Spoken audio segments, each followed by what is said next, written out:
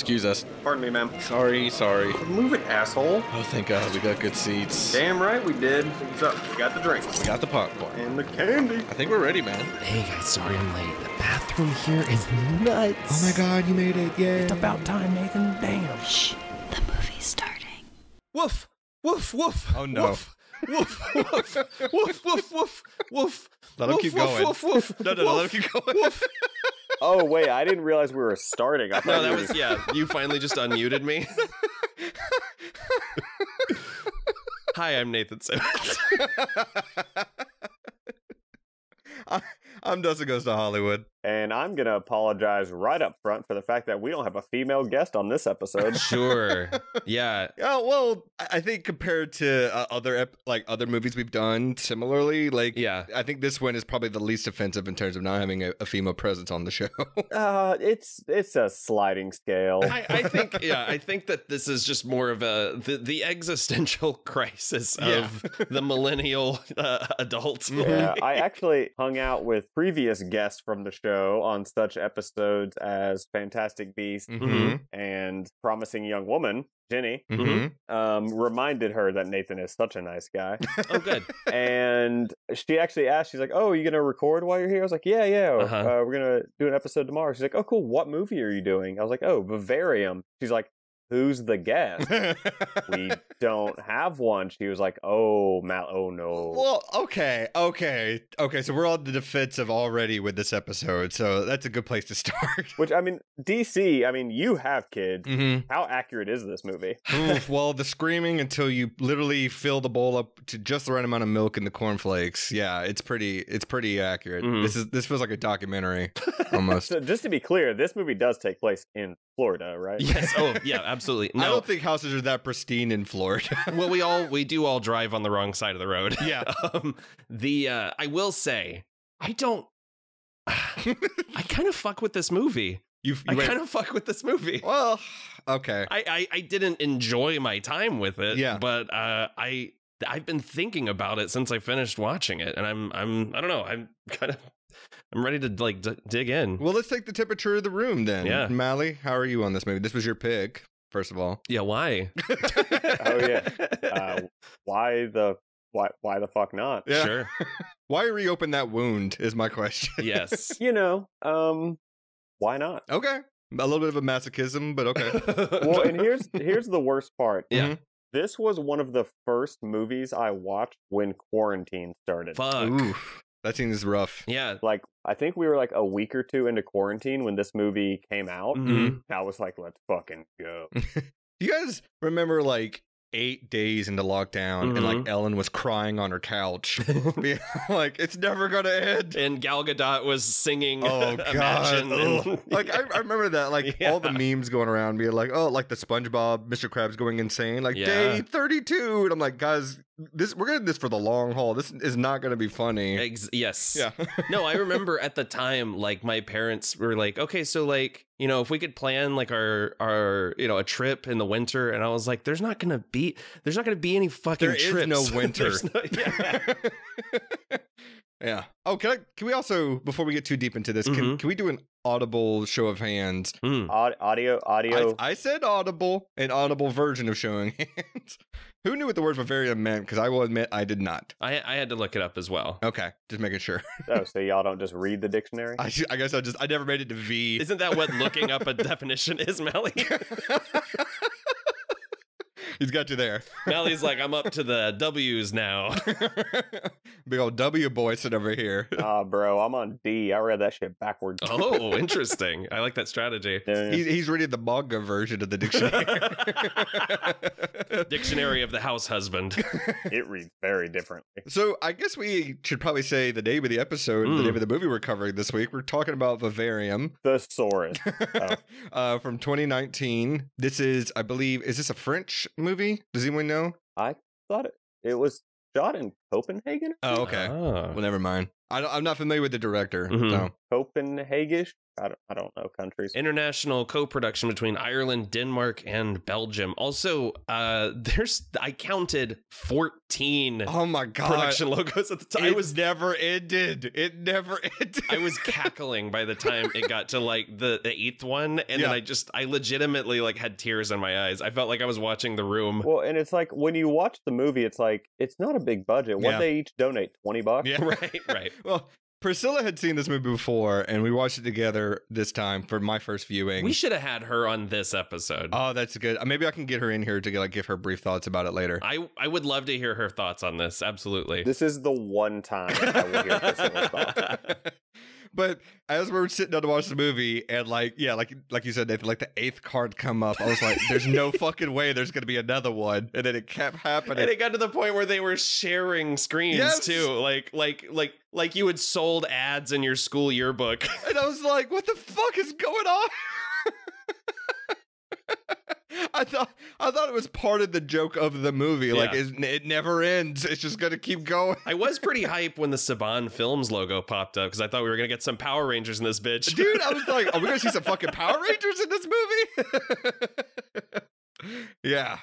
No, I couldn't. I lost my mind at the amount of production cards. Holy shit. This was actually a secret Zordon origin film. This is, if it was revealed at the end that Rita Repulsa was pulling all the strings all along, I would not be surprised. And it's Elizabeth Banks's Rita Repulsa. They were raising Alpha 5, and at the end they just put him in armor. Yeah, they have to kill him first so they can put him in a robot body. Yeah. And then he goes, ay, measure me. Oh my god. Oh my god. I know we're going to talk about it, but so many of my notes are just, fuck this kid. Oh, man. So many notes. But yeah. Before we get there, some people may not be familiar with this movie. So guys, or you know what? They may not be familiar with our podcast either. So if this is your first time tuning in, what a weird choice for an episode to pick. Well, never seen this movie, never heard this podcast. Yeah, let's go. Press play.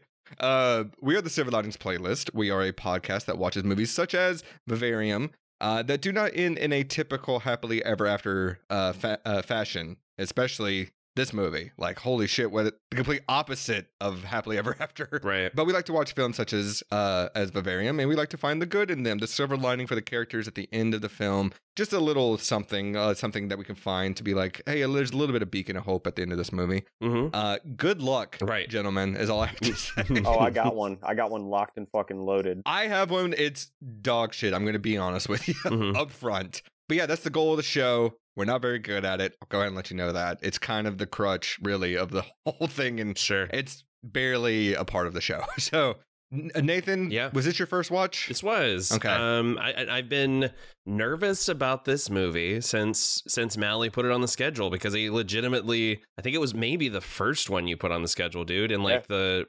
description was just, this gave me an existential crisis. And as we've through the season, you've like given us a little Wizard of Oz style peek behind the curtain and told us like that this just like really puts you in a bad way. So I've been nervous about this, and I gotta say, like, I'm good. This this hit me in ways I didn't expect, and like touched on a lot of things that I show me on the doll where the movie touched you, Nathan. My soul. We will get into it. Yeah. There's lots to unpack here, and like you said, like you hinted up top, I don't know that we're equipped to unpack all of it, but we will do our best. Yeah, this was my first watch too, and yeah, I mean, I didn't know what this movie was. I didn't watch the trailer. The only thing I knew about it was Imogen Poots was in it and Jesse Eisenberg was in it, and that it was a baby. That's all I knew. Yeah. Which, I mean, if she's in a movie, I'm watching it. Absolutely. Absolutely. She's never bad. Like she's so good. Never not good. Yeah, for sure. Yeah. But no, I didn't know what to expect from this movie. I didn't understand the tone right away. I was laughing at stuff that made me uncomfortable. Yeah. And then I realized, oh, that's the whole movie. I'm just gonna be uncomfortable. I felt a pit in my stomach the whole time I was watching this. Oh, like, for sure. Yeah. Yeah. But for me, it was like, okay, I get kind of what's happening here. I don't understand why. And I'm sure the movie's going to tell me. And it kind of does. But yeah, it deals with some themes that I feel like I've already, had well-trodden territory before in other films. So it wasn't, I don't know. For me, it wasn't like a eye-opening mind fuck of a movie. I was more impatient than anything. Not to the movie's discredit. This is still a fantastically made movie. Yeah. Don't get me wrong. I agree. But yeah, I became frustrated really early on. Yeah. And I know I'm going to get shit for it already, so I'm going to get it out here now. Oh, no. I felt more in line with Jesse Eisenberg's character than I did with Imogen Poots' character. Wow. Of course he did. Sorry. Man. I mean, not in their relationship, but in terms of dealing with the situation at hand. Yeah. Like, we'll get into it, but like, yeah, when he was like, we got to suffocate this kid in the car. I'm like, yeah, you do. Yeah, you 100% do. I mean, for me, maybe it's also just the fact that I genuinely, I don't like Jesse Eisenberg. Me either. And so I feel like maybe I'm just also predisposed to being like, fuck this guy from like the first moment. Yeah. But yeah, no, I don't know. But he has a much more subdued performance in this movie than he typically does. That's true. I agree. But yeah. I think that there are, and he also just kind of becomes a non-character for the second half of the movie. But I don't know. I feel like there are moments where I can see where both of them are coming from. But most of the time I am on this journey with Gemma, like 100%. Okay. I think for me, it was just that I was looking at everything logically versus what I would probably feel in the moment. Yeah. And they don't really give you a whole lot of their relationship up front. So I didn't really understand like how long they've been together. That's my biggest knock against this movie. We'll get into it. But sure. Like, I feel like there are things where I'm like, I really needed to see where they were during the previous, 3 months or whatever. Yeah. Just to like, there's so much that is just like, oh, and here's another weird thing that we haven't gotten to see them get used to yet. Yeah, the time jumps in this movie are drastic. Yep. So, Mally, you had said beforehand, and our clue for last week was kind of this as well, that this movie was kind of a pivotal moment in a relationship of yours, and I'm assuming you've seen it at least one other time before this, or was this your second watch? This was my second time seeing this movie. Okay. I have watched this movie exactly twice. Okay. This is Buried all over it. Oh, really? Wow. You really think it's on the level of Buried? I mean... What a pregnant pause there. Okay. I mean, it's I guess I could see where you would see how you could see it that way, but for me, I don't know. Because the way I took the movie in, I was just more impatient than really absorbing everything. I can feel that. Tell me about the first time you saw it. So I watched this movie with a girl I was dating at the beginning of COVID, and I just remember, like, as we were watching the movie, I was like I was just sitting there thinking to myself, like, I would go fucking nuts. Oh, yeah. If I was forced to raise a little monster child. Yeah. Her. Yeah. Well, let me ask you this. Were you guys in lockdown together? Kind of. Okay. Like, not like we didn't live together or anything, but like she was one of the only people like I saw during lockdown. Gotcha. But yeah, like, I don't know. It was just one of those things where like, I think it was like the whole, like kind of like the theme of this movie, like being trapped in something you want to get out of, and the expectations. And it like all kind of came at me. I was like, oh, that would be a fucking bummer. Yeah, I feel you. Like I said, I think my problem with the movie is that I'm not in a position like that. Like, I've been with Priscilla for almost 8 years now. Yeah, you've definitely been trapped. Well, we've been on both sides of the coast, and so it's like, I don't know. Like I said, I was coming at this movie from a logical standpoint, and Priscilla and I didn't really have a conversation about it afterwards. She was just like, I would raise the baby. I'm like, that's not even a baby, right? So I don't know. There was more logical discussions than I think that emotional ones. Well, and it's hitting at things that aren't entirely literal either. Like I've there, not to get like too personal, but like there's a way, like having a conversation with your, if you're in a relationship and your partner doesn't want to have kids and you do, and like there's it hits at things like that, and notions of responsibility versus what's expected of you versus what you want out of life. Yeah. And I feel like Gemma and Tom, I think is his name. Yeah. They represent, every side of those arguments, and just kind of like like you said, Mally, those feelings of being trapped, or the feelings of like, you know, oh, if I keep putting in the work, things will get better for me. You know what I mean? Like there's, I don't know, this movie like really fucked with my head a little bit. Well, and then the bonus part of that story is, so we finished watching the movie, and then like we just kind of like it, you know, credits rolled, and I was like, oh fuck, oh, that was crazy. And like I got up, like walked to the fridge, got me like a drink, and then like walked back out and like sat back down, kind of like, yeah, that was fucking crazy, right? Blah blah. And then like she just kind of looked at me, she's like, so where do you see us going? Oh boy, no. Not right then, no. Like, fucking what? Oh. What if she looked at you and said, I want to have kids? Fuck. Oh, I just like pointed at the TV. I was like, not there. Yeah. Sure. That's the best answer you could possibly give. But your TV was doing like a weird brain, like black and white test pattern. Oh no, it was showing Roku City. So he was like, we can't live there. Roku City. I feel like I would try to raise the kid. At least I'd make a valiant effort. I don't know. That's like that's the point, but it's not a kid. I know. It's not a kid. I get it. But also if my instructions were, you know, do this and you get to go home. But also, I don't know. I feel like I've always wanted to be a dad. So maybe I would take this monster under my wing. I don't know. Well, there's a lot to unpack with the actual plot of this movie. So before we get there, I think it should be we should try our best to explain what the movie is about and then what the actual plot is before, because there are probably people that are going to listen to this episode that haven't seen the movie, and I'm going to try my best. And Mally, since you've seen it twice, you can probably correct me, and Nathan, if you can as well. Sure. So Gemma and Tom are in a relationship, and they go to a realtor to try to find a place to live, like to get a house together. Wait, hang on. First, right off the top, we got to address the fact that Tom is a handyman. Yes. And that's the most ridiculous part of the movie. Oh, yes. No, I want to get into that part when we actually get to the discussion of the film. I'm just trying to lay out the basics. That'd be like me playing a farmer, like fucking pale, doughy ass, like no dirt under my nails. Oh, I'm sure you look great in plaid, Nathan. Thanks, man. I do. Or some overalls for sure. Yeah, I do. No, I just want to get the bare bones so I know that we're all on the same page, because there are some parts that can be a little muddied. But yeah, so they're looking for a house. They go to this place that this realtor shows them. He dips out. They get stuck in this world where they can't leave. A little kid gets dropped off. The box says raise the kid and you'll be released. It does. It says raise the child and be released, which is 100% a song title by Norma Jean, right? Yes. But they have to do that, and then shit just goes sideways from there. But what's actually happening, and you guys tell me if I'm misreading this, is this is like a simulation put in place by literal aliens or creatures or something. The directors described them as possibly something that evolved alongside us, that they've always been here. Yeah. Oh, so it's like the creatures from The Descent. Sort of, yeah. They've always been here. Yeah.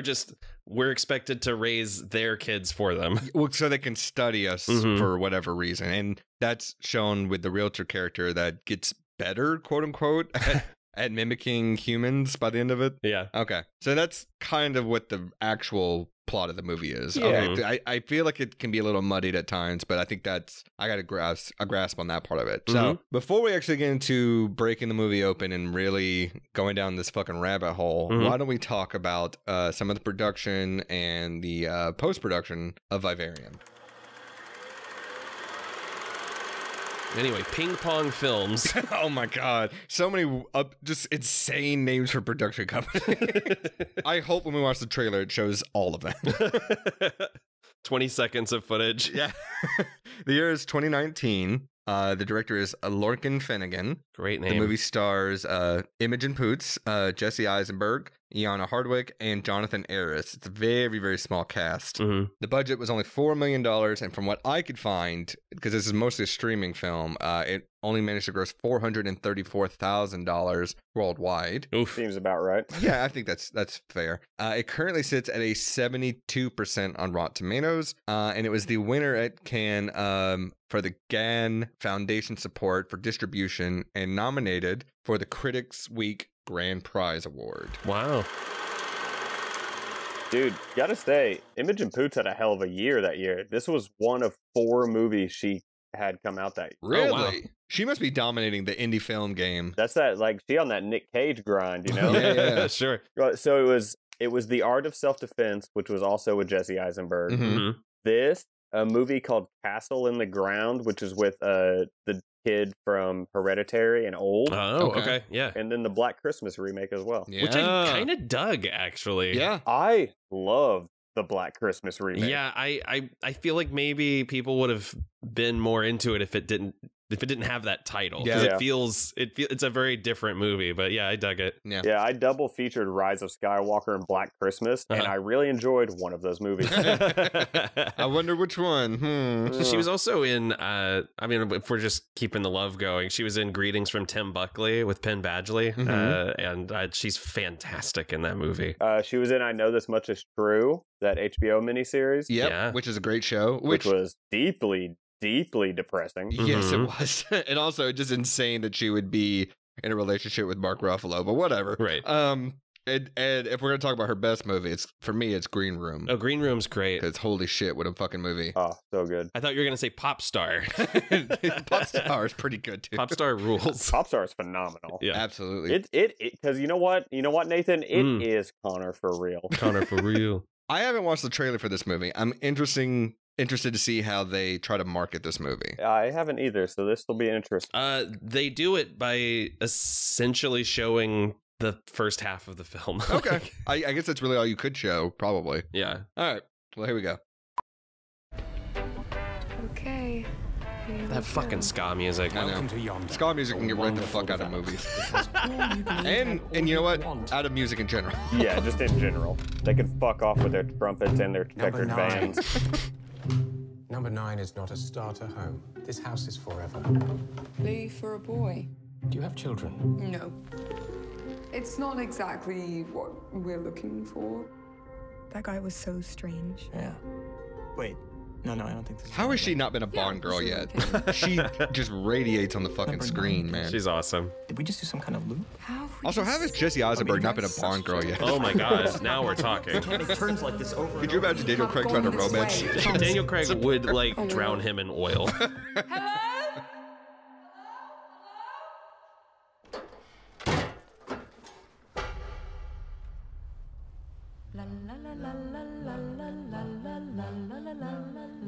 What's happening?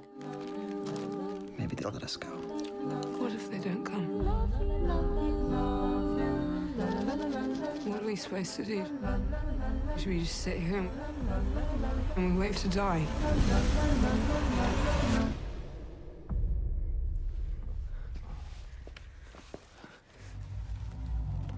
Man, those scenes after the fire, they shoot the hell out of them. Like, it looks so good. Oh, this movie looks gorgeous. Oh, hell yeah. I love all the miniature work and, like, the weird stop motion. And yeah. Oh, the stop motion took me by surprise. Me too. All we wanted. I mean, for a $4 million movie, this movie fucks. It really does. That's fallen. As of 12/10/19. It's a good trailer. Yeah. Creepy little mutant. Ugh. Yeah, I agree. I did get a good laugh out of that scene. I love Jonathan Aris, who plays the first Martin. Yeah. I think he's pretty fantastic. Oh, yeah, he's really good. Yeah. He's on Sherlock, Good Omens, Black Mirror. Yeah. Oh, wait. He plays like the journalist guy in Sherlock, right? He's like one of the guys that basically like doesn't trust Sherlock from the beginning. Anderson. He's like one of the other. He's on the forensics team. Oh, he's Anderson. That's right. Yeah. Wow, that's awesome. And then he becomes like his biggest fan. Yeah, in season 3 or whatever, he becomes like his super fan. Right before I fall off the show. Yep. All right. So let's start talking about Vivarium. Yeah. So I know we're going to say the beginning, but where do we really want to start with this movie? Because I mean, the opening scene just shows you the whole movie right there. Yeah. In microcosm. Yeah. Yes. Being thrown from the nest and the cuckoo like killing the kid, the baby birds. But I'm obsessed with, we've talked about weird lesson plans on the show before. Yep. And Johnny in the dead zone just reading a little bit of the Raven and telling everyone to go home. Yep. I'm assuming they pretended to be trees the whole day. Oh yeah. Like that was the lesson. That's all they did for the next 2 hours. Just I love it. No, I found this movie hard to watch because, as I said during the trailer, it's hard to focus on anything else when Imogen Poots is on the screen. Not just because she's a gorgeous woman, but because, again, she just does something in front of the camera that, like, I can't focus on anything else. She's so compelling, and you get from the beginning of this movie, all joking aside, like you get like the mothering instinct from her, and the fact that she wants to take care of everyone. And you get from the beginning that Tom just has kind of like a case of the fuck arounds all the time. I was just about to say he's just fucking around. That's all he's doing. He watches this tender moment where she like reassures this child who's found a dead baby bird. He's been watching from the tree the whole time, and then he wants to be cute about it. Like he's literally a creep. He's literally up in a tree being a creep. Like she buys into it. Like she's so kind of enamored by him, and I'm immediately like the second that you realize that he's been watching this, I'm like, fuck right off, dude. Yeah,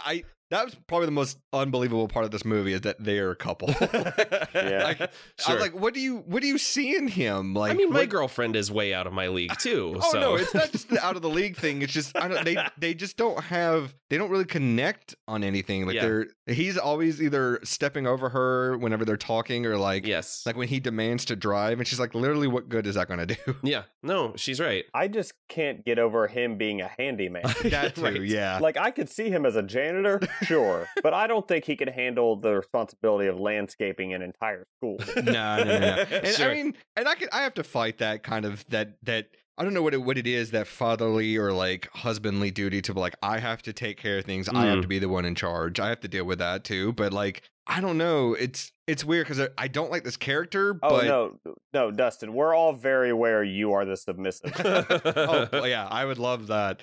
No, I don't know. I don't like his character, but I also found myself being like, yeah, he's doing the thing that needs to be done. And man, from my point of view anyway, and I'm not saying that my way is the right way. It's just how I would react in this situation. Okay, well, I don't ever want to get stuck in a vivarium with you. Oh, Nathan, if I was Tom and you were Gemma, I think we'd do pretty well. You'd raise the kid, and I'm out there digging holes. I could do that. Wait, in this scenario, does that make me the child? Yeah, because you're constantly screaming. So there you go. And you've zipped me up in a bag more than once. Tucking Nathan into his sleeping bags. Yeah. But yeah, like the first note of me being like, okay, I'm in on this movie is, when Imogen Poots is explaining the birds, why don't they go get their own nest and stuff like that. And the little girl says, I don't like the way things are. They're terrible. And I'm like, yeah, I feel you, little girl. They are terrible. And this is a conversation that I have had a number of times with my partner throughout the pandemic, where I'm just like, oh no, things aren't ever going to get better. And she's like, well, no, they're not, if that's how you look at everything. Yeah, it's a very cyclical kind of nihilism. It's hard not to look at things like that. It's tough. Yeah. I mean, I'll go ahead and give you an example. I've since relocated to Florida. Nathan, I'm sure you see this all the time too. But I was stuck behind a car today on the way to get dinner with my family, and I see this all the time. But today it just got to me. Like it was just a car in front of me with a decal that said "Let's go Brandon" on it, and I'm like, this is the most cringe fucking thing I have to. Yeah. And I have to see it every fucking day now in Florida. When I was driving to, we have businesses that just full on have Trump banners outside. I'm just like, that's fucking bold. But the guy 3 doors down from me has a flag that's with his face on it that says "Miss me yet?" Oh, geez. No, yeah. And I have to see it. That's my landmark to get home, because I still haven't figured out with my new house where everything is. So I look for that flag. I went to go visit my parents for Thanksgiving weekend, and there was a flag near them that said Trump 2022, and I was like, because that's how elections work. That seems on par for the brand. I gotta say, it makes perfect sense. That tracks. I was like, oh, this is where we're at, where we don't even know years anymore. Well, I mean, that was like, you remember the Time magazine mock-ups where he's like, Trump 2024, 2028. And I'm like, this dude doesn't know how elections work. Right. This isn't Watchmen. Yeah, everything is terrible. So that's all I wanted to say. Yeah, and this movie perpetuates that. Well, I mean, remember, guys, according to the guy, the My Pillow guy, he's going to be reinstated by August. When JFK Jr. comes back from the dead and rightfully declares him the winner. Oh, that's right. You know, my sister lives near, like, outside of Dallas, and she is like, she's constantly stuck in traffic jams from the hundreds of people lined up to receive JFK when he comes back. We used to have a word for these kind of people that is not appropriate for me to say anymore, but Jesus Christ, I can't fucking deal with it. I call them fuck faces. That's probably a much better word that I'm thinking of. But yeah, everything is terrible, little girl. You were just the motto for 2020, 2021 and beyond. 100%. Like, she's got it pegged. Yeah, 100%. If I identified with any character in this movie. Guys, I got to go ahead and tell you, that's my bet part. Just so you know. I don't like the way things are.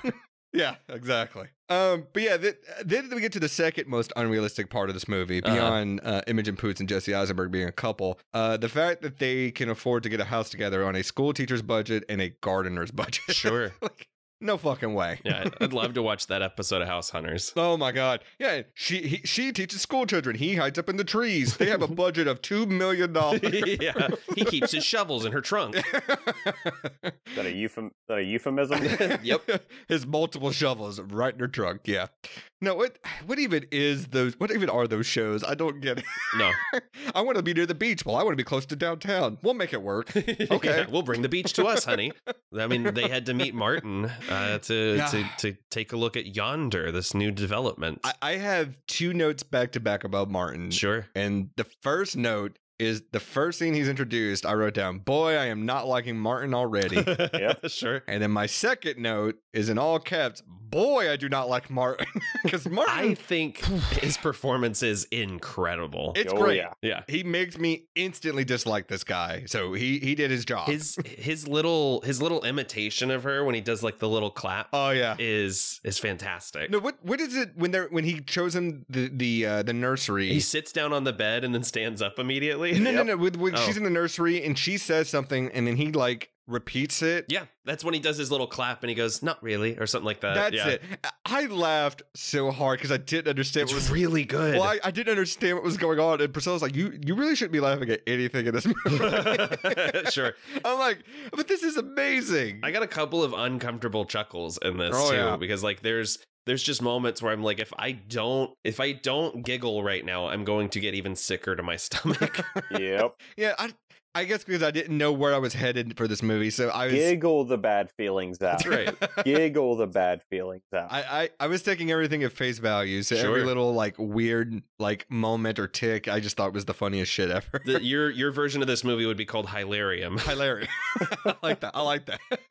Also, I mean, I know it's part of it, but when they get into the neighborhood for the first time, I'm like, what the fuck is up with these clouds? Like this Toy Story looking ass wallpaper. Yep. It takes almost like the Edward Scissorhands aesthetic and cranks it up to 11. There's shots of the street that look like a Rankin and Bass stop motion special, and I fucking love it. Like, let's be honest, this is by far the darkest film Pixar has done. Oh my god, Sure, yeah. Really bold of them to actually go live action too for the first time. Sure. But geez, how good would it have been like if after the first 14 production cards, the Pixar one just pops up? You're like, oh my God. The lamp just stomps on a baby bird.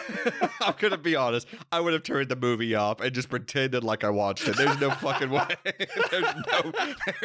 But Pixar's Vivarium, no fucking way. I'm not. I need someone to edit that. That's so good. That's so funny. I immediately thought this made me think of like the opening of like Fallout, Fallout 4 or something, like this picturesque neighborhood with the clouds that are perfectly in line. Like when they have that scene with Jim and the little boy, and they're like, "What does that cloud look like?" And he's like, "A cloud." And she's like, "Yeah, exactly." Yeah, it's so good. I lost my mind. Yeah, and I think the scene of them getting lost is genuinely like disorienting and unsettling. All the scenes where they're trying to navigate the neighborhood, well, and terrifying. Yes, because I mean, getting lost in the suburbs, like, whew, buddy, right? That is hard. I mean, I'm deep in the suburbs too, and I have to use GPS just to get out every time. Sure. Yeah. So no, that is haunting. Like to see every house look exactly the same, everything's picture perfect. Like There's something weird in the human mind about seeing things that are too perfect and it making you uneasy. I don't know. That's an interesting concept, though. I mean, thank God we don't do this podcast in person because I can't just look at Nathan, you know? I get it. I mean, just look at him. Just look at me. Yeah. No, Just look at him. Also, he just called you perfect, Nathan. That's a pretty good compliment. He's being modest about it. Mally has this tradition where he Andrew Lincolns me at Christmas time, shows up at my door with a sign and tells me not to tell my partner. Yeah, it just says, do you want to move in together? We can go to yonder. Right. Yeah. I have been doing this for years. For years. And now I finally can put a face to the name. It's truly sweet. Yeah. I did wear a mask usually. Thank you. Yeah, I appreciate that. Pre-COVID too, really on the cutting edge of things. It used to be a Bane mask. No, and that's the thing is like I think this scene's really well done, and the argument they have is very realistic. Yeah. And like you pointed out that there is a whole lot of like what kind of bitching back and forth between the two of them, but it feels very realistic because they're getting progressively more stressed out. Oh, I think even the strongest couple would have a meltdown at some point. Absolutely. Like they're in this. It's very real. And I don't, that's why I get frustrated with some things that I feel like are kind of like just glossed over. Like they don't react surprised when they eat the food and it doesn't have any taste. Yeah. You know what I mean? Yeah. Also, wow, like between COVID, when this movie gets released, and then them eating food not having taste. No kidding. Yeah. I thought the same thing. Oh, Yeah. good. But it is odd that I feel like there's moments where like we don't get to see them discover that the kid is aging rapidly. We just kind of get to that. Oh my God, when she writes down day 98, Yeah. I was like, what the fuck? Yeah. Yeah. I do love that they burn the fucking place down on night 2. Yeah, no. Tom jumps to arson very quickly. That's where I'm on his side. I'm like, yes, do this. This is one scene where I'm like, sure, man, let's do this. Yeah. He's got the right idea for a lot of these moments. Like when he puts the old box of trash out and sits down with the pickaxe, and I'm like, what are they doing? And then she's like, why do we keep doing this? Are you really? I mean, they always come whenever We're not looking or whatever. Yeah. And I'm like, oh, that's brilliant. Yeah, beat this. Whoever comes to pick it up, just beat him to death with a pickaxe. Yeah, right. I'm like, yeah, I get it.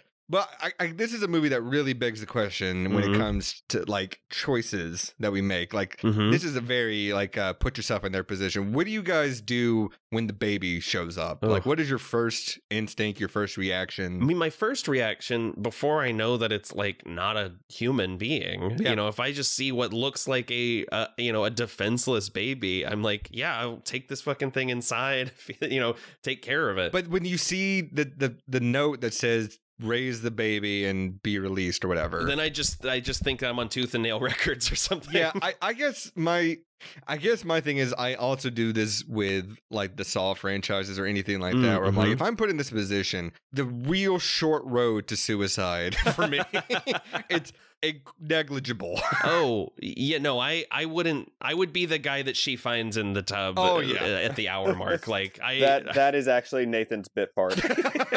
Spoiler alert. When they try to get out with the car and it doesn't work, I'm like, all right, fuck this. And then the next day when they start climbing over the fences and everything, day 3, I'm going up to the roof and jumping off. Like Same. It's so incredibly short for me. Yeah, no, and that's the thing is like I feel like we go from the disbelief to the routine setting in, and that's probably a conscious choice, but as a viewer I really want to see those moments of discovery. I feel like I'm missing some of these moments. That would be a much, much longer movie. That's true. I would be testing everything. Like when he digs the hole the first time, I was like, I even said to Priscilla, I was like, oh, he's going to come outside the next day and the hole is going to be covered. I thought so too. Yeah. And then it wasn't. And I was like, okay, so that means there are some rules in place, some that aren't. I would be testing everything. You know what I mean? I thought that he was going to fall out of the sky. Oh, and just land right back in the yard? Like Looney Tunes style. Yeah. That would have been fucking amazing. Yeah. To go back to my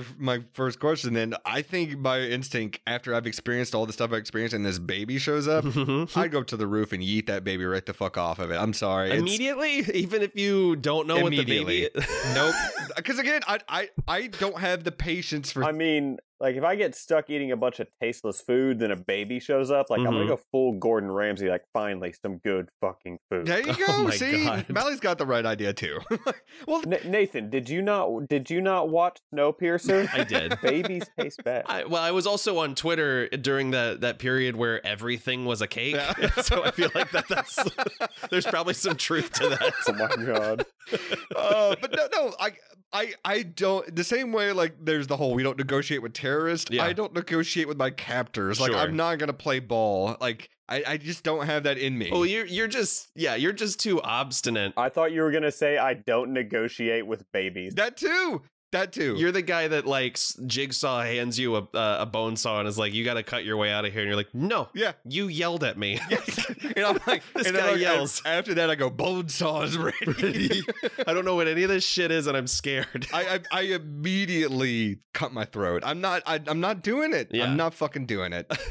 I don't have the patience to deal with the fuckery, with the fuck around. This whole movie is a case of the fuck around. I kind of liked this kid at first because his impression of Eisenberg is devastating. Oh my! I don't like that this kid's got a deep ass voice. No, thank you. No, it's Not a scary, fan. but when he does his little, like, his impression of Gemma is pretty accurate. Yeah. And then whenever he does Eisenberg, it's like, hey, why are you gonna do this to me? Like, it's so it's pretty good. It's pretty good. But it's me doing an impression of Eisenberg. Yeah. I did enjoy the double birds. Yeah, that's pretty great. The kid, they give the kid and he gives it back to him. It's pretty great. But most of my notes, I'm gonna be honest, I don't have a lot of notes. Most of my notes are shit like, you gotta murder this young Sheldon looking motherfucker. You just go. I did write young Sheldon down.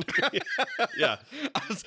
And then when they cut the first time they cut to it, like day 98, I'm like, I wouldn't even make it to day 9. Right. Like, let alone 98. There's no fucking way I would deal with this. Absolutely. No. No. I mean, the fact that Tom doesn't break the dish of scrambled eggs or the cornflakes or whatever until like 4 months in. Yeah, like until like an hour into the movie, I'm like, no, dude, that's like day 2 or 3 for me. I can't deal.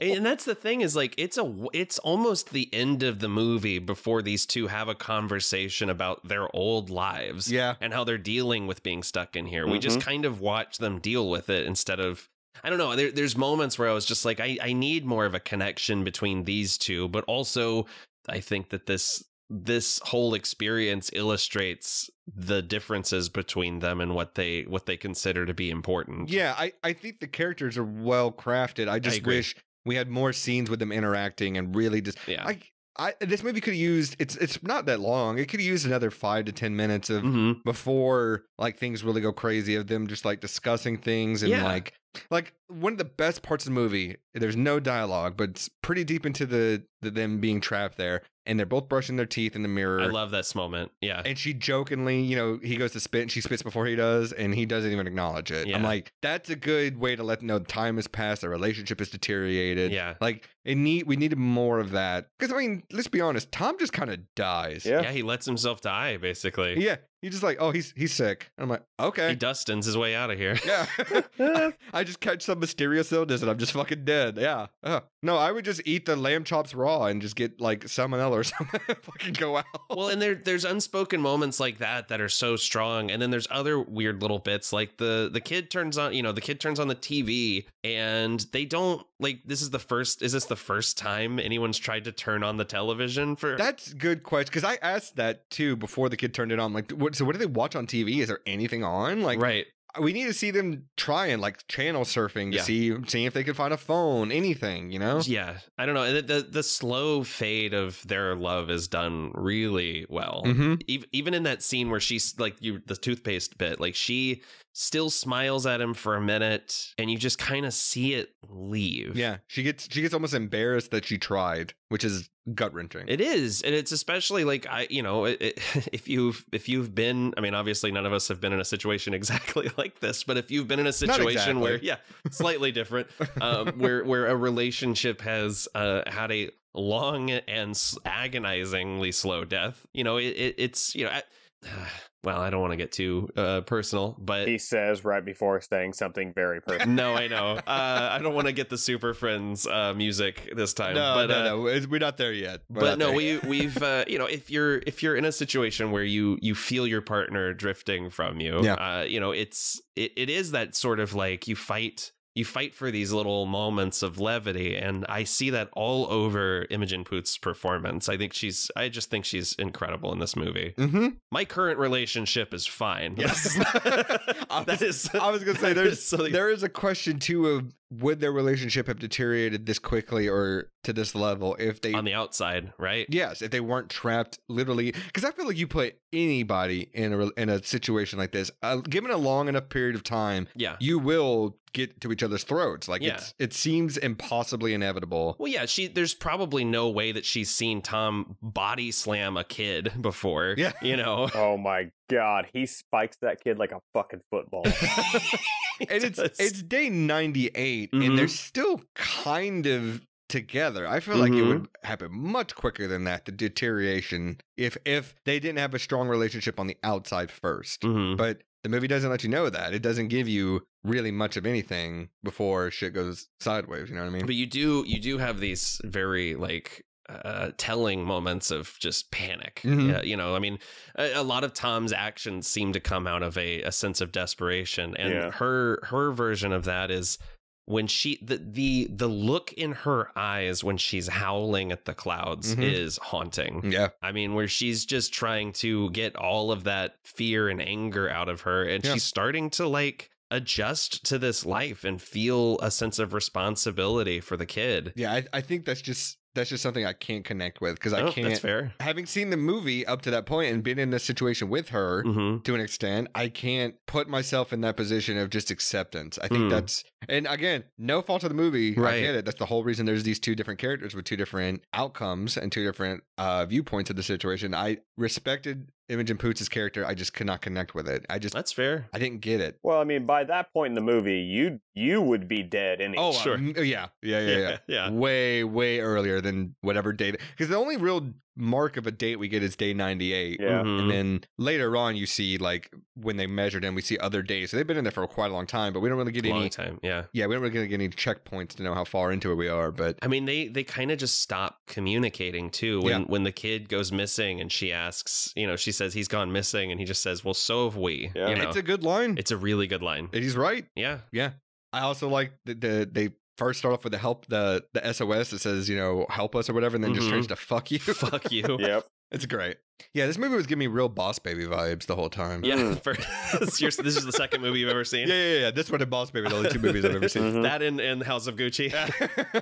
But in all seriousness, this movie it made me think of The Lodge. Have you guys seen The Lodge? I have not. It's on my list. It's really good. It also has that sense of being trapped and not being able to escape and just trying to make sense of things. I actually watched this in The Lodge roughly around the same time. Oh wow! I actually only saw The Lodge on a whim because, funny enough, I was going to go see Sonic and it was sold out. I was like, all right, I guess I'll see this movie that I have heard nothing about. And it's really, really good. It was like one of my favorites of that year. So if you like Vivarium, check out The Lodge. It's not my pick me up by any means. And if you can't rent The Lodge, the Sonic the Hedgehog currently on Amazon Prime. Yeah. I would certainly hope The Lodge was not your pick me up, because I'm pretty sure that was on this season's schedule at one point, and I replaced it with something else. It was. That's right. Yeah. But be on the lookout, future episode, The Lodge. So no, it's this movie, man. When it got to the stop motion animation, I was like, dude, you gotta warn me before you do some shit. Oh yeah, when he flicks the cigarette and it burns the AstroTurf, it looks like something out of the first Evil Dead. I love that shit. It was great, and yeah, I don't know, man. There's just so many rules that would be the part I'd be more interested in, is just figuring out the world and limitations. Right. If I was Tom, rather than like when it's day 98 and they're eating eggs and he's already got the routine of like, let me dump my trash in the box, put the box outside. I'm like, there's a demarcation point there though, where there at one point when he gets up and he's like fully not interested in talking about it anymore, he gets up and just sets his plate on the counter. He doesn't dump it, which I thought was a nice little touch in the background. Yeah. We also get that great Scooby-Doo chase where she's following him around. Oh my God. That's exactly what I thought of too. I was like, if you put like some 60s, like almost Beatles-esque or Monkeys music to this, it's exactly Scooby-Doo. I love it. But it looks great. Yeah. The production design in this movie is fantastic. I kept being surprised by how good this movie looked. I think everything is great. I like that, like, camera work's good. Great shot composition, great color, great lighting, everything. Anyone else notice that the director of cinematography just had a word name. No. His name's just McGregor. Oh, awesome. So mysterious. That's pretty cool. Yeah, I know, right? It's Conor McGregor. He's the seal of cinematographer. I want to see what else this DP has done, because now I'm curious. A lot of short films and documentaries, it looks like. Oh, okay. Interesting. I mean, this movie looks stunning. I agree. It's incredible. For $4 million, holy shit. He also did a Pop Smoke music video. Oh, hell yes. That's awesome. When the fog sets in, it was very unnerving, and like I thought for a minute like she wasn't going to find her way out of it, and reminded me of the other very foggy movie that we all saw this weekend. Lots of fog in the House of Gucci. It's it is interesting, like the camera work and everything, and the way it's edited. It does lure you into the same sense of here's what they're feeling, like everything being disoriented, a loss of time. Yeah, you don't really understand what's happening, but you're just going with it because you have no other choice. And I love this scene where they discuss how they met, and it is the most mundane conversation, but it's so important because they don't have that here. Yeah. You know, like the little things like, here's what we had for breakfast. Here's how I said hi to you. Do you remember what wind felt like? I mean, good Lord. That was a great moment. Do you remember the wind? I just remembered how much I loved it, and I didn't realize I'd miss it and stuff like that. It's great. This is like one of their strongest scenes together, and I wish there was a little bit more of this sprinkled throughout, because there's so much. I mean, there's so much that's unspoken, which I appreciate, but there are just these little moments of discovery and reconnection that I wish that we had more of. Well, there's also, we didn't really talk about it, but the kid staying up late at night to watch like the TV pattern and everything. Yeah. And also, look, with this kid in the house, you gotta close the damn door if you're gonna have sex. Like, you know this kid's gonna be watching. Yeah, it reminded me of that Eastbound and Down scene. The let the boy watch. Yeah, exactly. There's a more upsetting alternative to it when she crawls under the house. Oh yeah, there is. Yeah, man. There are a couple. There are a couple of reactions. That noise does not mean what you think it is. By the way, if you haven't seen the movie, it's applause. Imogen Poots has a few reaction moments in this movie that are like that genuinely like terrified me when she asks him to do his impression of the person he met today, and he like puffs up his throat, and she just freaks out. Her reaction to the body bag is harrowing, and man, when he pulls up the sidewalk, I gasped. Oh my god! Like, yeah, it's an incredible shot. My notes are literally just in all caps. What the fuck? What the fuck? Yeah. Like, oh my god. Yeah, it was, and the way he screeches and like has like that body dysmorphia, like the way he crawls. This is when she finally does what you would have done the whole movie, which is she grabs the pick and hits him in the face with it. I mean, I literally wrote down I'd be going full Brad Pitt at the end of Once Upon a Time in Hollywood on this kid. Like, I'm not kidding. I'm not kidding. If only she had a can of dog food. Exactly. And, and he was on a horsey earlier. But no, like when Tom's like when he had it with this kid, and he's like, "Fuck it, we're starving it," and I'm like, finally some fucking sense in this movie. But again, I can't relate, but I get it. Then Gemma's like, you gotta let him out. Yeah, she doesn't want to be party to like killing someone either. Like even if she's not convinced that it's worth keeping alive, she's still just like, I'm a person, I can't do this. I get it, but I don't get it. It's my problem. I feel that. I mean, that's the thing about this movie is that it's operating on a bunch of different levels. It inspires conversation. I mean, like like I said, I've been thinking about what I would have done in this situation all day since I watched it. And then there's not even the part of the discussion we've even encroached upon, which is like, what is the movie? What's the movie really talking about? Is it talking about, millennials in the housing market? Is it talking about existentialism? Like, there's so many different, if this movie kind of feels like Mother, where you can like apply your own interpretation to it, and it could be true to that aspect. But yeah, I agree. But for me, that's what it felt like. The big thing was like, this is what it's like to like be a millennial and having to deal with the housing market and like the expectation, like, because millennials get blamed for everything. Like, we get blamed for not having enough kids, not buying diamonds. It's our fault the last duel is bombing. Yes.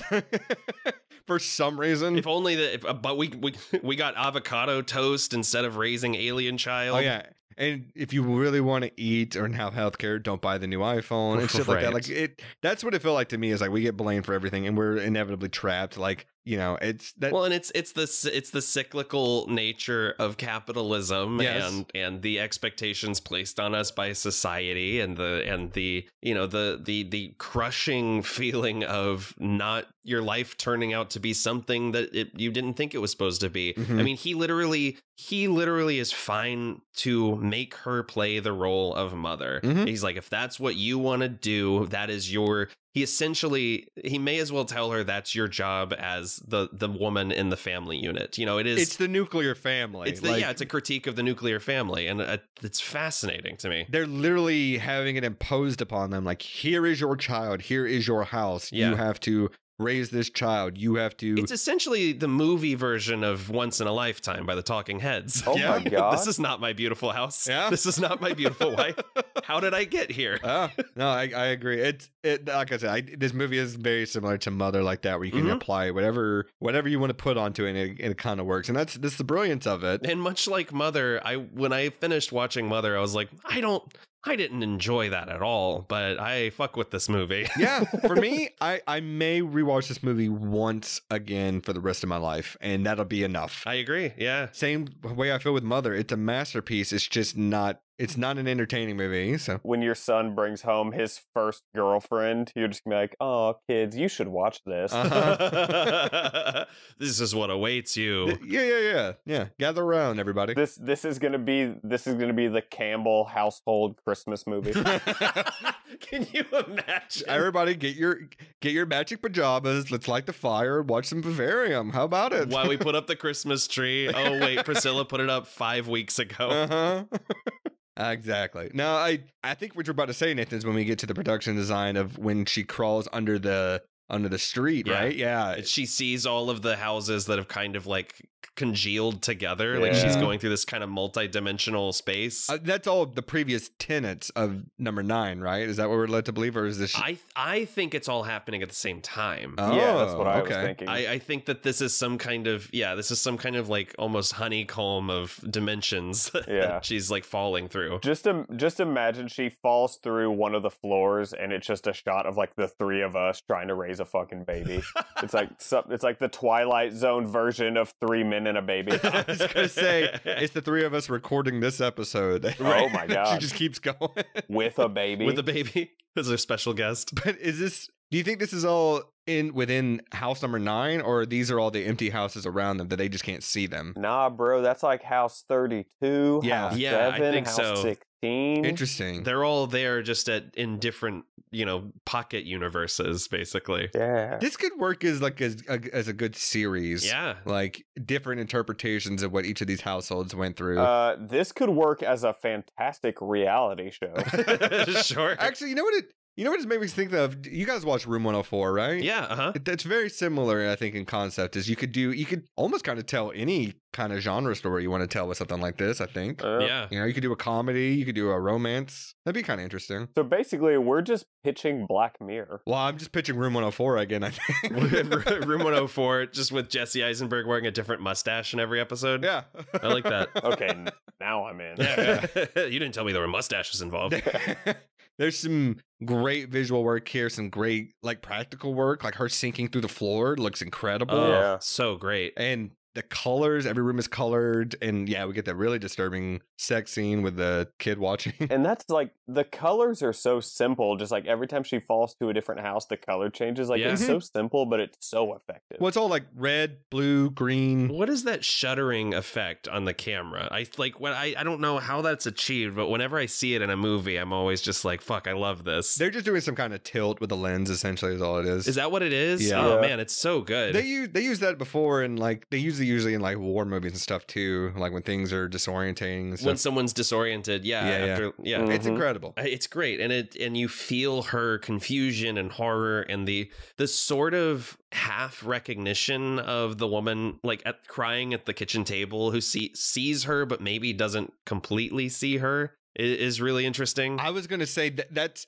they could have done something similar to that with how they did in Hereditary with the shimmering light. Yeah, to represent Paimon and stuff. I wish they would have had a moment where maybe we see that person's perspective, or no, just Imogen Poots thinks she sees something and it's not really there, and that's maybe somebody else kind of crossing through the threshold like that. Yeah. Because that was the thing. That was the thing too, is I couldn't tell if the woman crying at the table did see her or she thought she saw her. It certainly seems that way. Yeah. Like maybe she sees like some sort of like remnant of her. Yeah. There's David Bruckner's newest movie, The Night House, does some really interesting shit like that, where it plays with silhouettes and tricks of the light to show two people, occupying the same space who can't see each other. Interesting. Yeah, I'd definitely check that out for sure. Another movie that does that I actually just rewatched Yeah. and still kind of holds up is the first Silent Hill movie. Oh yeah. It's still pretty good. Yeah.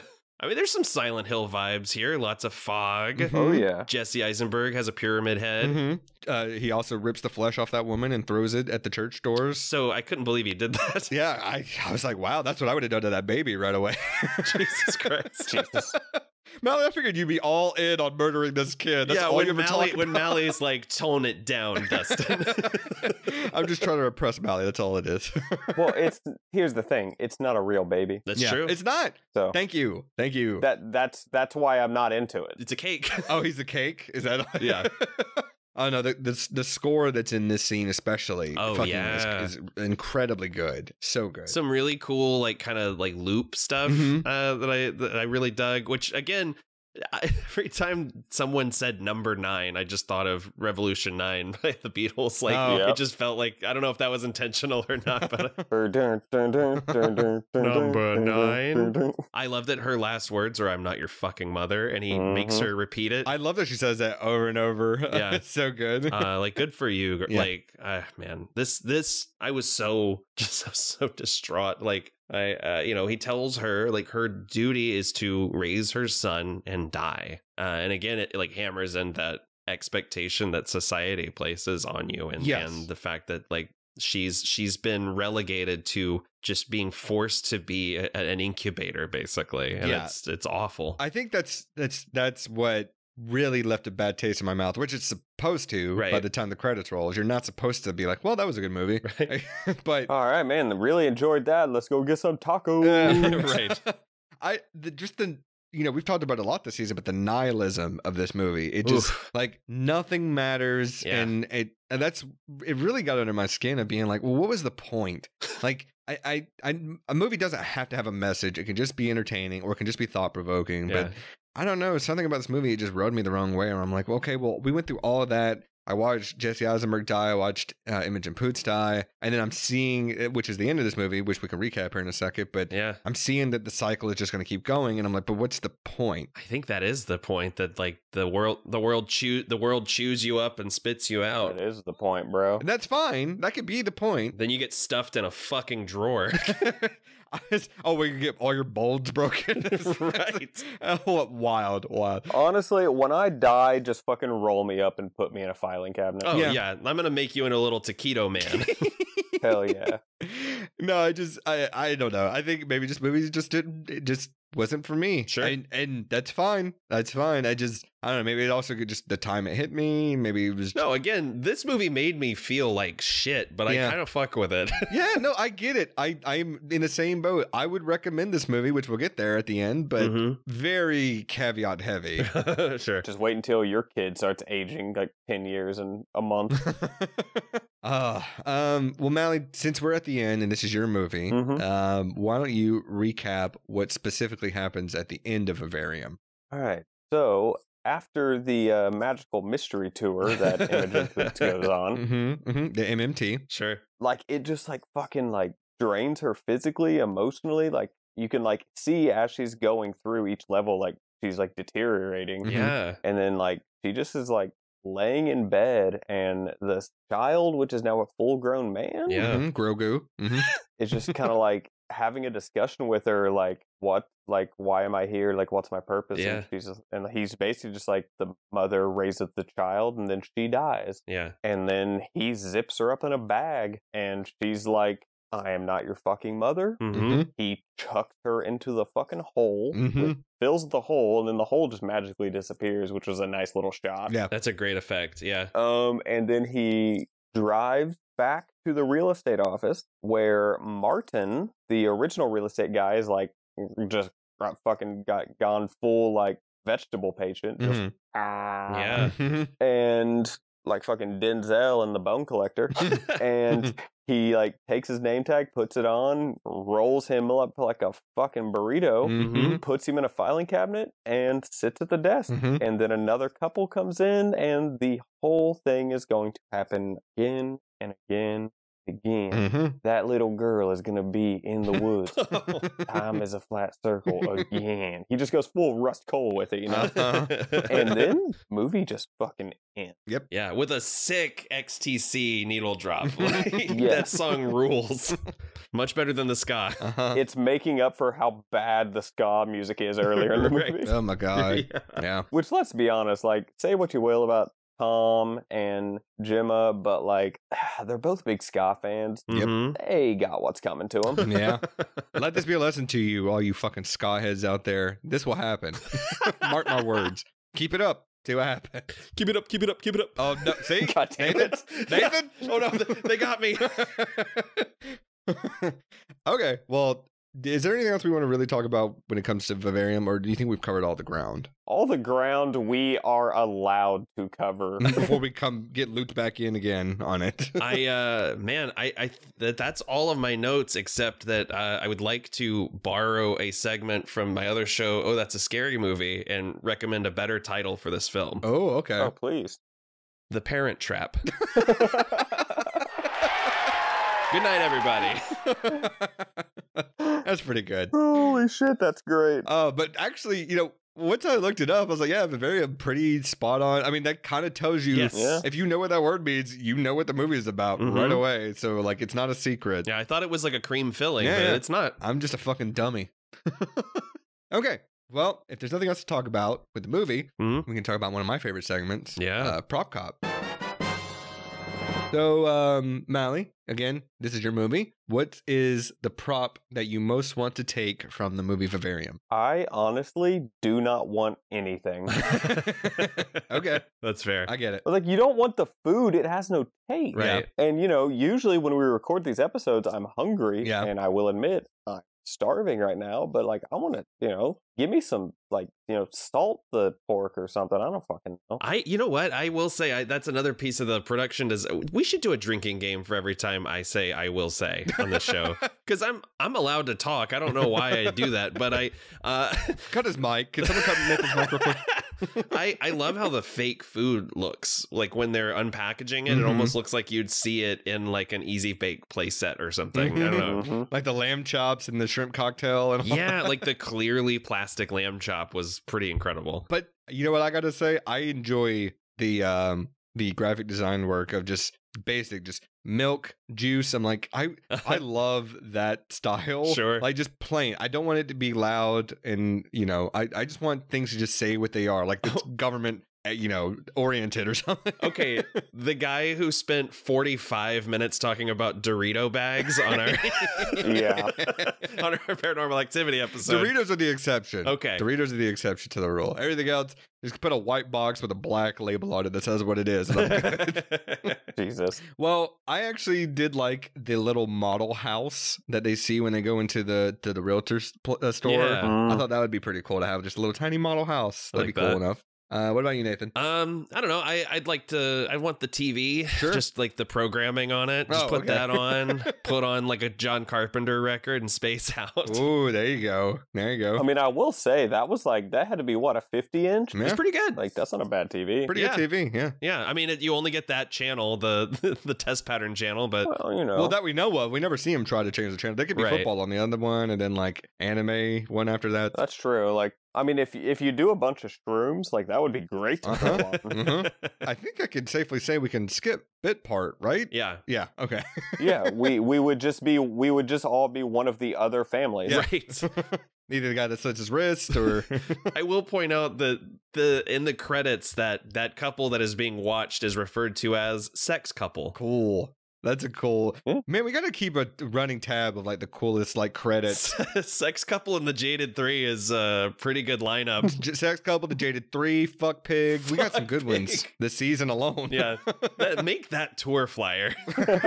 Oh man, come see the Next on Knotfest, we've got Fuck Pig. Mrs. Potato Dick. Fuck Pig and the Sex Couple. Oh, that does roll off the tongue pretty nicely. That's pretty good. Mm-hmm. You know what else rolls off the tongue? Silver linings. Oh, Do Yeah. they? They well, Sometimes. not very well, I'll say. I will allow both of you gentlemen to go first then. Okay. Ooh, I have a very Mally answer for mine. Oh, hell yeah. So, I mean, this is all I got at the end of this movie, fellas. Technically, they did get a home. They were house shopping, and they got a home. They did. In this market? Yeah, I was just about to say, in the housing market, we all know it's shambles. Sure. Mhm. So that's all I got. Yeah, mine's pretty fucking bleak. They're free. Yeah, They got out, sort of. yeah. Mally. That child is going to die eventually. Yeah, And soon, as presumably. very soon apparently. We know that. Yeah. He's gonna get fucking rolled up like a fucking gordita too. Yeah. I mean, that's really all we can say. All three of those are kind of like the best options. Yeah. I think this might be the bleakest ending from the season. Yeah, like it's up there. Yeah, it's pretty high. We got a couple movies left. That's so we'll true. See. Oh yeah, that's very true. Yeah. No, I think that's as valiant of an effort as we can possibly have on this movie, because Sure. there is really not. I mean, just look at the cast alone. It's like 3 people, Mhm. and 2 of them are dead by the end of it. So Yeah.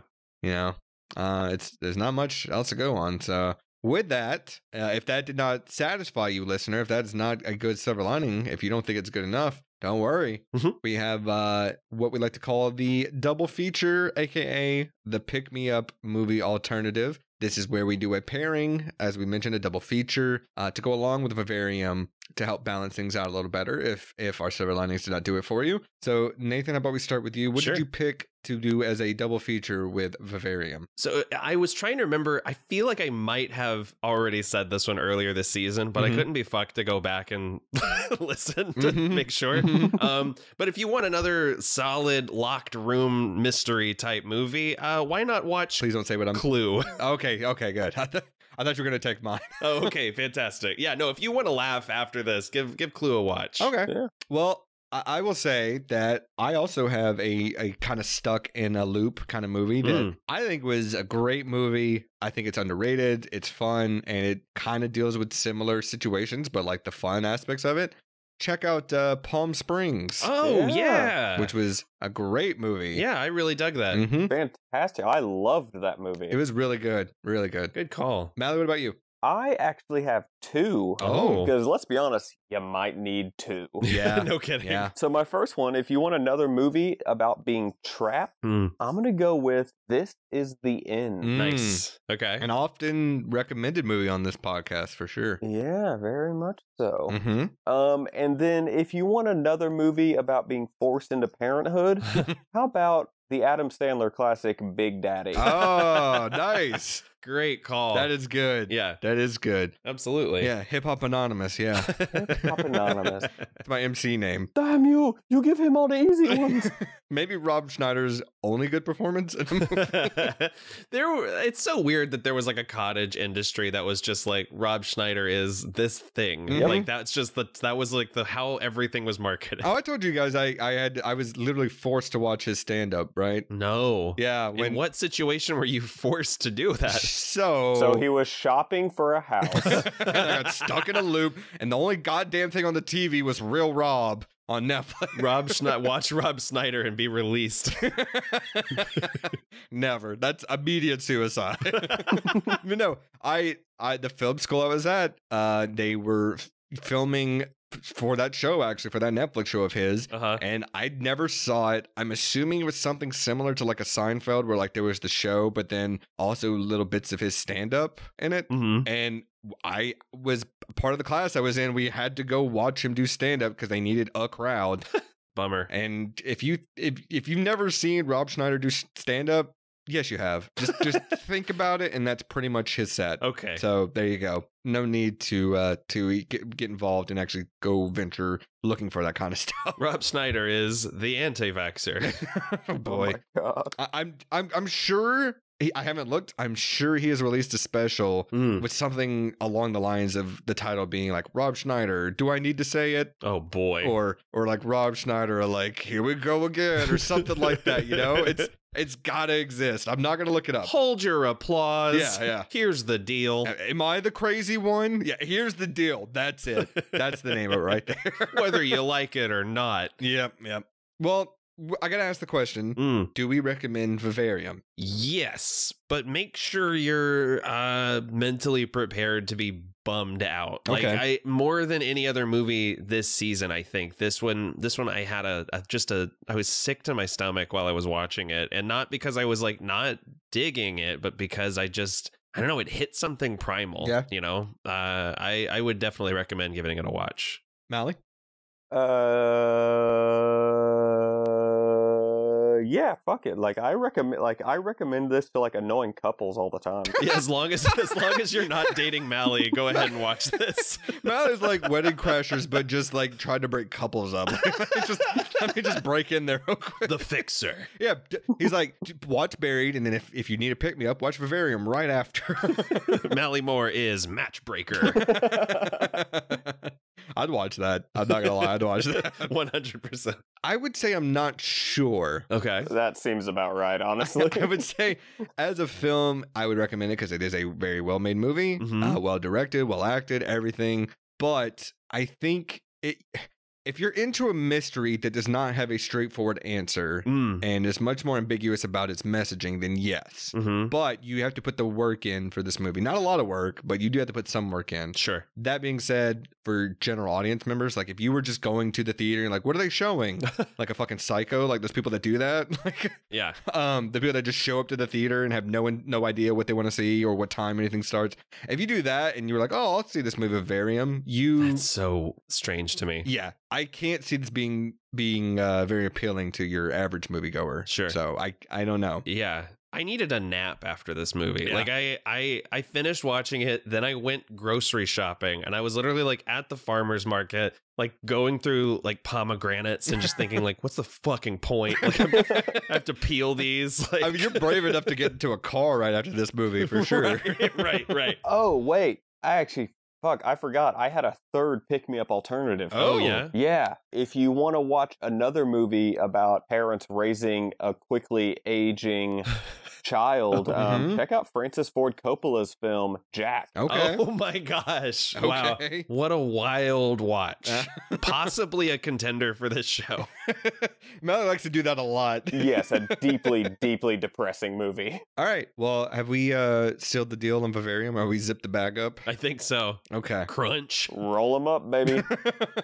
All right. Well, listener, if you have some thoughts on Vivarium, we may be interested to hear them. You can send them over to the Silver Linings Playlist at gmail.com, or you can DM us on Instagram, Facebook, or Twitter, where you can also follow us, where we post every day some selects from the show, as well as some other things. Or you can find us over on our subreddit at reddit.com/r/Silver Linings Playlist. We ask that you please subscribe wherever you're listening to us at. And if you haven't already, leave us a rating and some feedback. You can let us know how we're doing on the show. Find us on eHarmony. Find us on eHarmony, sure. We got that Silver Linings profile up. You know, it's rocking. Farmers Only, yeah, all that good stuff. The neighborhood app. Yeah. Farmers Only. We had to get on Farmers Only exclusively for Nathan. Yep. He's got to have his overalls and his plaid on. Yeah. Thank you. If you haven't already, please at least some feedback. I already said that. No, if you haven't already, let your friends and family know about us. Yep. That'd be greatly appreciated. Leave more feedback. Yeah, more feedback. Yeah. Guys, we have 3 episodes left for the season. Wild. It's only 3. Thank God. So Nathan, you're picking next week's episode, and this is going to be a first for us. Yeah. The type of movie we're covering next week. So I'm excited. I actually know what we're doing next week, and I'm so excited. Yay. Me too. I just rewatched it right before we recorded this, and I can't wait to talk about it. But in order to do that, we need to have a clue for what we're talking about. Sure. So what you got? Next week, your angel of death awaits. Oh, that's a great clue. I can't. It's so great that we're going to talk about Angel Heart again. Oh my God, we're re-upping it. Angel Harder. All right. Well, let's get the fuck out of here. If we can escape, if the podcast will let us, and we don't end up right. I'm gonna do my best. What if we come back next week and we just have to talk about Vivarium again? Oh no! And we get a little note that says talk about the movie again and get released. And I start every episode by woofing. Yeah. I'm gonna let you know I'll be dead mid-episode next time if we have to do this movie. Speaking of death, rest in peace, Oatmeal. Happy birthday, moms. There you go. Happy birthday, moms. All moms out there and dads and grads. Yeah, and dads and grads. And rest in peace, Eddie Murphy.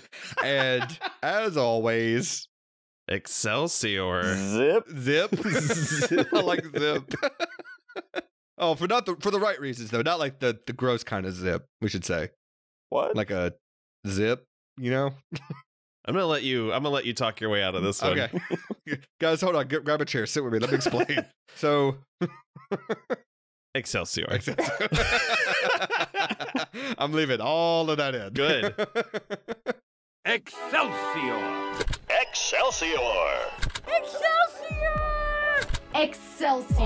Look it up.